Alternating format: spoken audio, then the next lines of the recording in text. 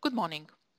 We will continue today the actuator disk theory, hoverflight, and we will try to derive the power that we needed in actuator disk theory for hovering flight.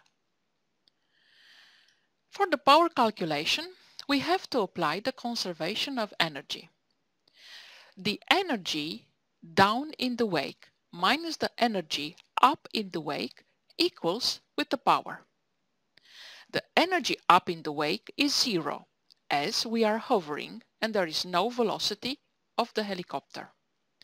Down in the wake, the flow is accelerated to twice the induced velocity at the level of the rotor. Therefore, the kinetic energy is 1 over 2 m dot, the mass flow rate, multiplied by twice vi squared. This has to be equal with the power. On the other hand, the power is also thrust multiplied by the velocity, which is vi, induced velocity at the level of the rotor. Then, making these two relations equal and recalling the induced velocity in hover as we derived in the previous course, we can deduce the formula of the power, which is weight multiplied by the square of weight divided by 2 rho p r square.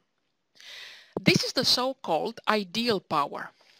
The ideal power is the power that we need to carry a certain weight. However, there are losses in the real rotor due to non-uniformity of the induced velocity, the rotational velocity in the wake, and to profile drag force. As a result, we need more power for hovering than the ideal power. The figure of merit is defined as the ideal power for hover to the real power for hover, and it is a design parameter which shows the hover efficiency. It has the value between 0.6 to 0.8. Therefore, the power to hover is equal with 1 over figure of merit multiplied by ideal power. One can see that as the figure of merit is decreasing, the power is increasing. The figure of merit is 1 in an ideal rotor with no blade drag. For a good rotor, the figure of merit is 0.75. For a rotor designed for high speed, it is a figure of merit at 0.6. We have always to make a compromise between hover and high speed, and this results in a lower figure of merit. The power loading parameter is another design parameter.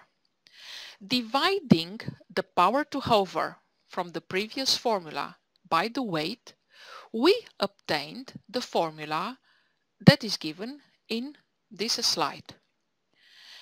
Recall that the weight divided by the area of the rotor is the disk loading, which shows us that the power loading shows how much power we need to lift at a certain weight.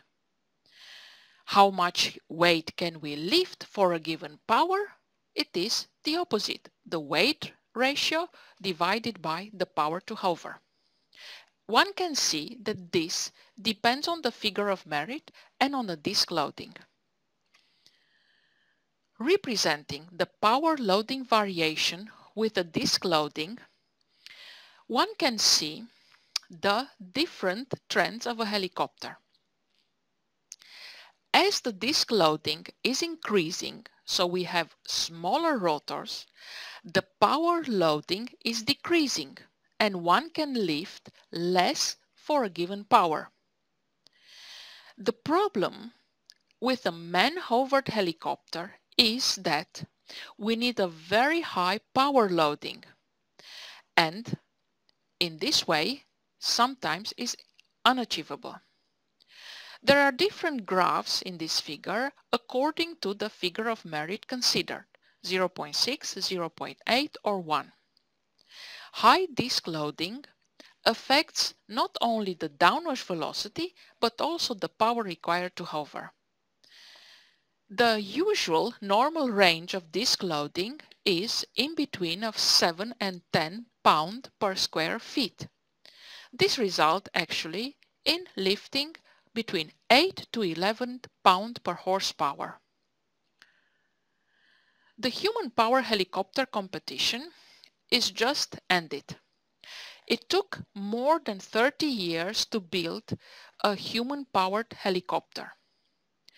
The price was set in the 1980s and it was meant to fly a human-powered helicopter for at least 60 seconds and a height of 3 meters.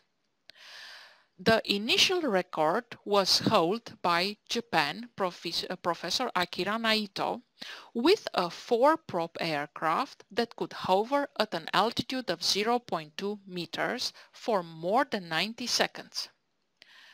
Only last year, in 2013, the human-powered was achieved with a helicopter for 60 seconds. It also used 4 rotors and it used the ground effect of the helicopter. The evolution of the power loading in 60 years, it has the following trend. One can see that the trend has been to decrease the power loading to improve the hover capabilities. There is a big change in the 50s in this power loading. This comes with the introduction of the turboshaft rotor. This ends my lecture on actuator disk theory power calculations.